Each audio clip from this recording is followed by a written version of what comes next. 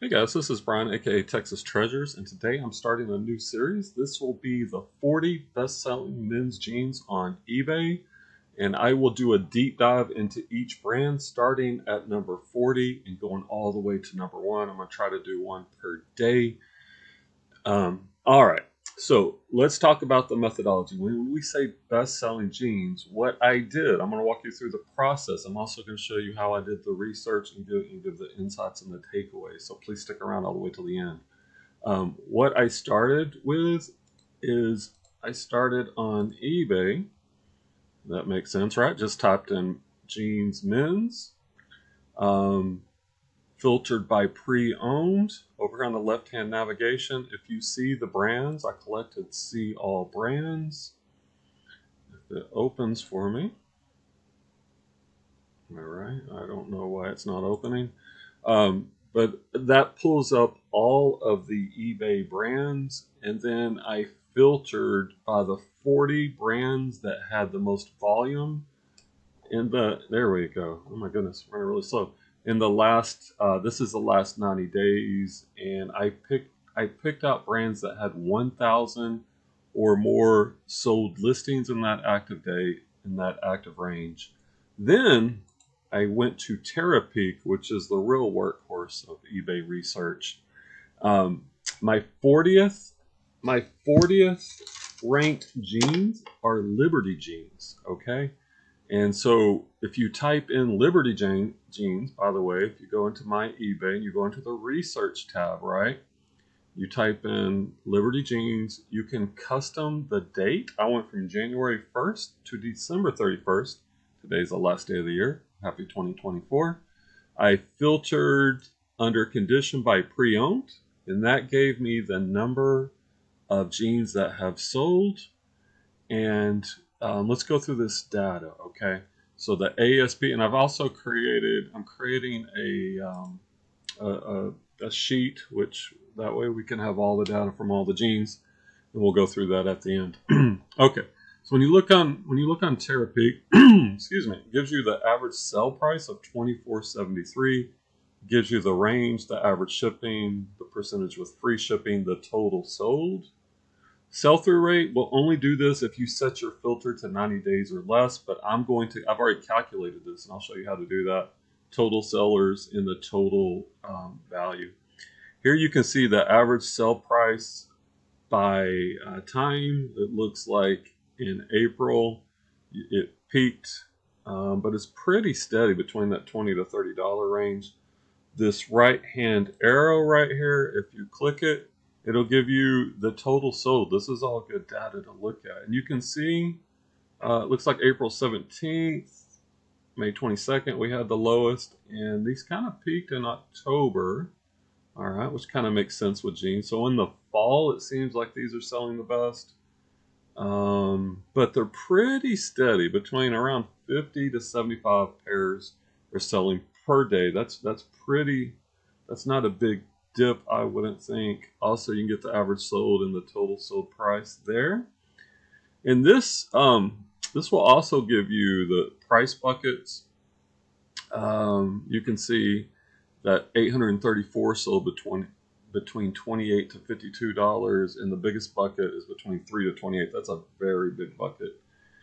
All right, what other data do we have that might be noteworthy? Market share. You can look at what percentage of the market is going to which sellers. It's kind of the 80-20 principle. All right, so let's get back to the first screen here, and then let's begin our deep dive. All right, so if you look at let's filter first of all by sold date, most recent, right? And let's look for trends, right? We can see 1, 2, 3. We've already had 3 sell this morning.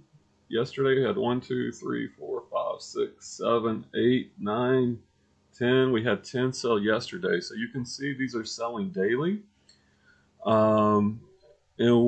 And here's the thing that stands out. First of all, these are overalls. Overalls seem to be Liberty overalls. Liberty overalls. There's a pair of jeans, but most of these are going to be overalls. So if you see Liberty overalls, you know this is an item that's going to sell on eBay on average for $24.73 plus 11 in shipping. Um, Here, these sold for 18 plus 9, 29 free shipping, 24.9, 21.8, 23.8, 15.4. So probably around this 24 plus shipping is where I would be listing them. Let's see if anything else stands out. This is good for finding keywords too, right? Carpenter workwear for these jeans. We'll open up a listing here to take a little closer look. Bib, farm, workwear. These are all good keywords, it seems like. Farmer, carpenter, overalls. Obviously, you want to put the size in there. Pinstripe. Here's something else I like to do. When you have a big amount of items you're looking at, let's sort this by highest price. Oh, that's lowest price. So these are what you want to not do. And let's look at highest price, because it's always good to see that top market. These are bolos that you'd be on the lookout for. Look at this. Vintage Liberty Hee Haw 70s, Liberty 40 by 36. So this has, if you see this, pick it up. Hee Haw. That's an old, my grandmother used to watch Hee Haw. I remember way back when. It's like a country music television show. So those sold for $249. What else do we see? Nudie, those aren't the right one. Liberty overalls, a lot of 2, so you could lot 2 of these up. Now see this right here? This is a takeaway. So the Liberty overalls with a red, white, and blue American flag, patriotic style are selling for the most money. 100 plus shipping, 90s, 80s. So right away, if I see red, white, and blue Liberty overalls, I'm definitely picking those up. 60s, 70s. Now we're kind of getting to vintage. And this is another good thing. When you're looking at the highest selling ones, what are some of the keywords? All right, so what makes these special? These are vintage. Here's some good keywords. Painter, grunge, distressed work. Those sold for 64 plus free shipping. Farm, trucker, hipster, bib, vintage, Y2K. So the vintage makes sense are going to be selling more than the more recent ones. You'd want to look at the tag. Are they made in the USA? Or are they these red, white, and blue? These red, white, and blue ones. So let's see if we can look at one of these a little further. Okay, so these sold for 79 plus shipping. Okay, where'd you go? Come back. All right. So there you got the red, white, and blue overalls. Let's look at tags. Knowing what tags look like is important. So there's the Liberty tag. Do we have one that shows where it's made? 32 by 32 is the size. Made in Vietnam. So these are not going to be the vintage ones. Let's do this. Let's look at a pair that are vintage, right? That will close for me. And look at the tag. Here we go. That one isn't recent enough to click on. Vintage. I'm looking for one. You can only click on the ones that are last 90 days. See, these vintage made in Mexico, made in US, and then our manufacturing began to spread out to Mexico. That's one of the ways you can look at. I'm trying to find a vintage USA made one that we can look at that tag. As manufacturing began to move out of America in the 80s and 90s, it typically went to Mexico, and then began to spread out from there, farther away from the U.S. I'm trying here. Stick with me, guys. I'm trying to find one that we can, that the link. Let's do this. If we do the date last sold, because you can click on these within the last 90 days. And then I want to show you the data that I did right before making this video. for the sell-through rate, the ASP, and the takeaway. So if you're finding this content valuable, please hit that like button. Subscribe. We're going to be doing this. This is 40th. We're going to go all the way to number 1. We're going to be doing these deep dives. This will help you improve your knowledge on men's jeans. All right, let's see if we can find one of these. I'm trying to find one vintage. Maybe if we look at this one sold for, that's a lot of 2.